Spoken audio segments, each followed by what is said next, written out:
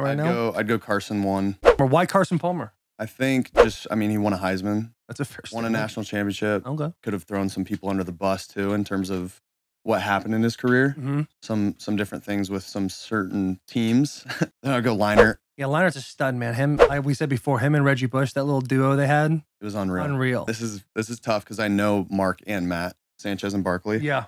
So I hope they're listening right here and we can have a little argument. I mean, Mark's much more handsome than Matt. That's debatable as well. You think so? It just depends. You know, if you're into blondes or brunettes. Latino, yeah, exactly. That whole thing that Mark has going on. I'm gonna go Mark. I'm gonna go Mark Sanchez over Matt. Tier 3. Yep. God, how does Matt feel about that? He follows the pod. I know. I'm just gonna go Mark just because I mean Matt did some great things at SC, but you know, I think he would have won a natty with that team that wasn't allowed. So Mark and then Matt, and then I'd go Rodney Pete. You're not gonna put yourself in that list.